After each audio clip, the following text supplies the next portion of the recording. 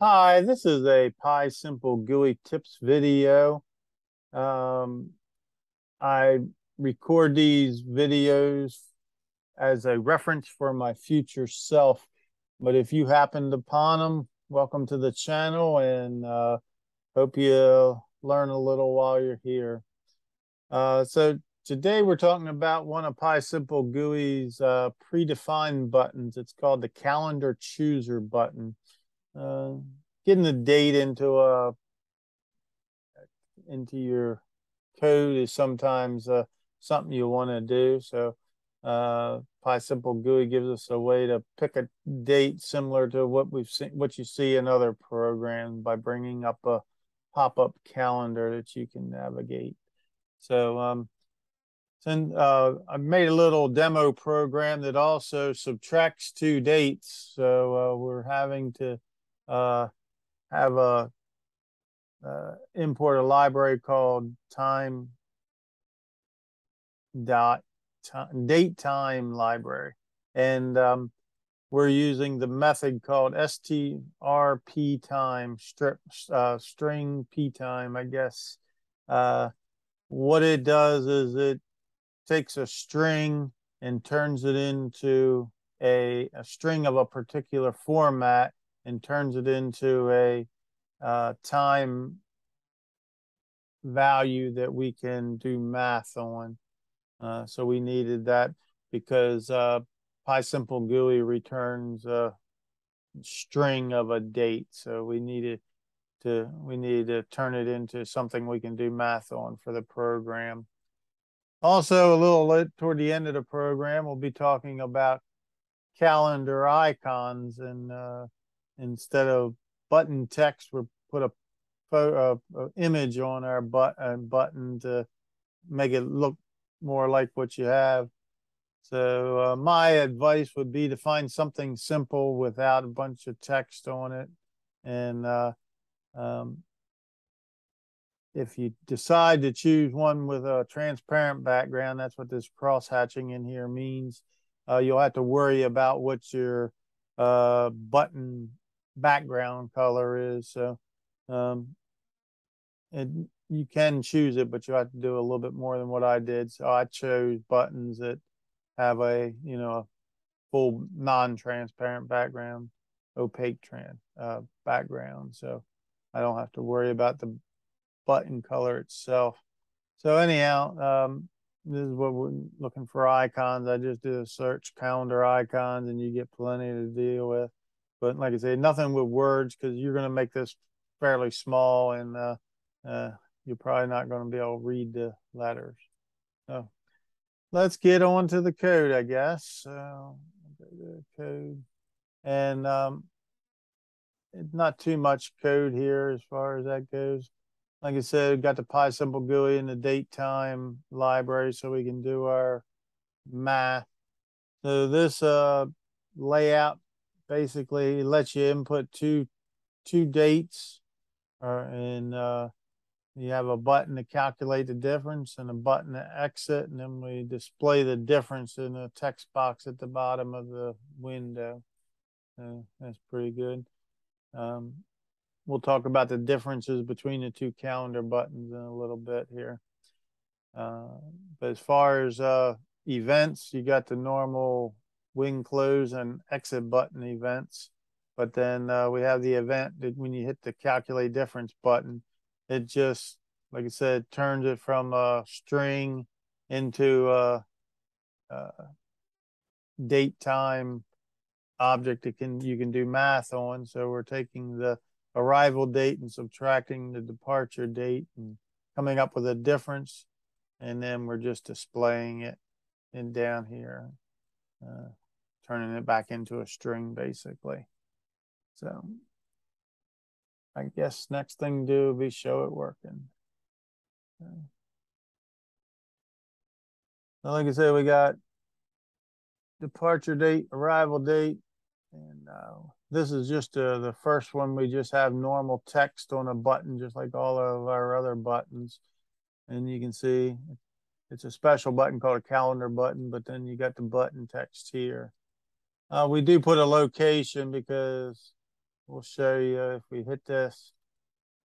I got it 200, 200. That'd be this corner here, 200, 200. If you didn't put that in, it would just drop this calendar frame or the right window right on top of this one. So we really don't want that. So.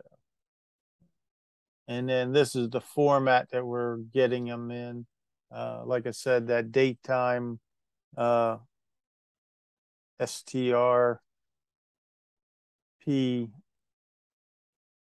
format will it lets you choose what format it is. And this format here, combination here is full month and name, date is a number, and year is a 4-digit year, like you see here.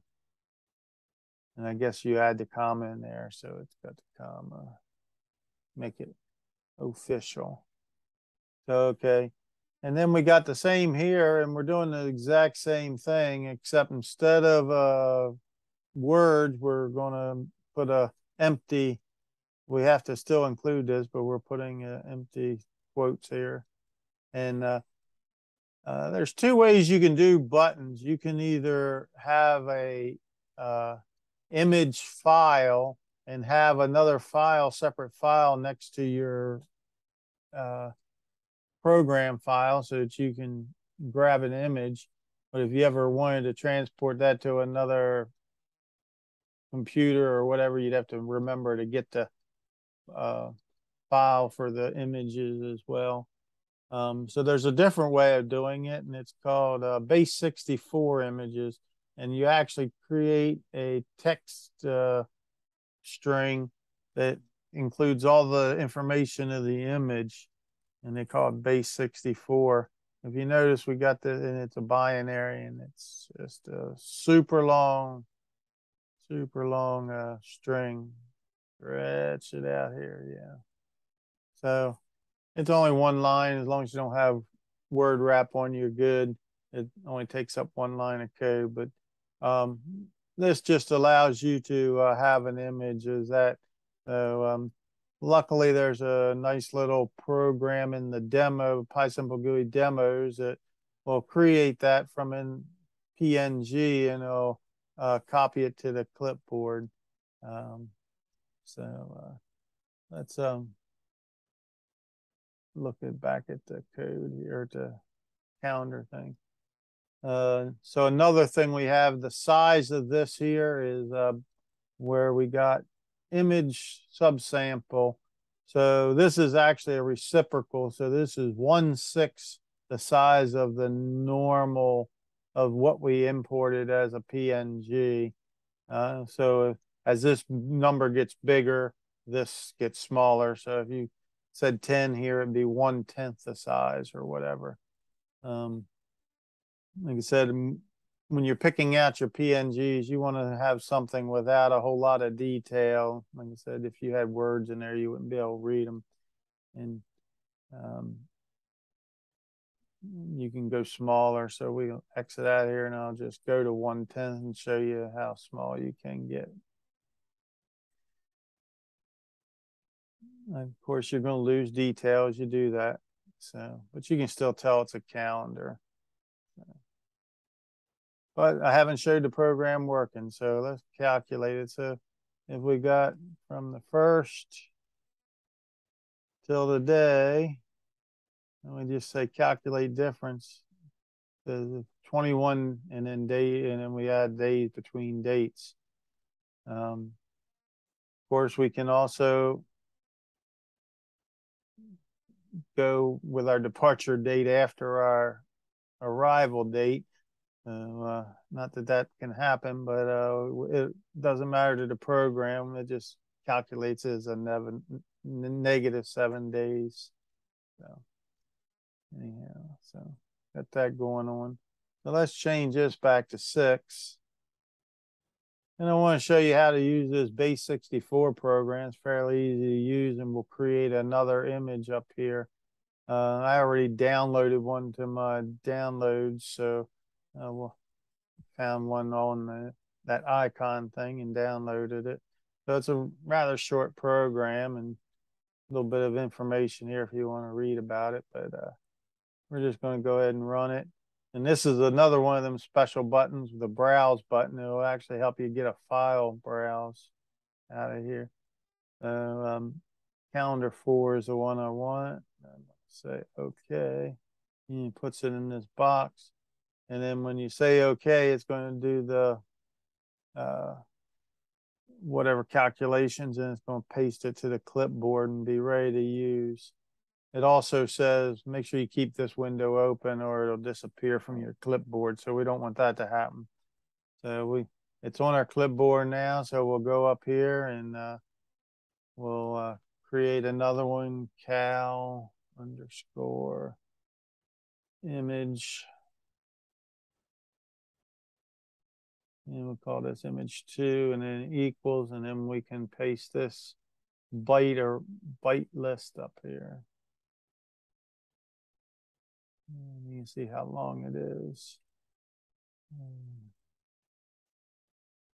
And now we got another one. You see, you think they're exactly the same, but they start changing out here a little ways.